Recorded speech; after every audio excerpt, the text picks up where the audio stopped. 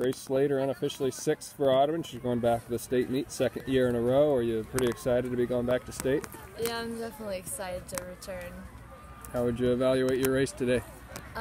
It definitely wasn't my best, but I'm going to state regardless, so I gotta be happy with that. So, who are some of the top competitors here, and how were you able to kind of try and stick with them throughout much of the race? I definitely tried to stay with Reagan from Nottoway Valley and Sophia from Nottoway Valley. Those two I kind of tried to stick with because I've run with them before. So, what kind of memories do you have from last year's state meet, and what kind of knowledge of that course and that environment do you use to your advantage this year when you go back? This year I definitely think I'll be a little bit more used to all the people there and all the excitement that's going on, and I think that, yeah.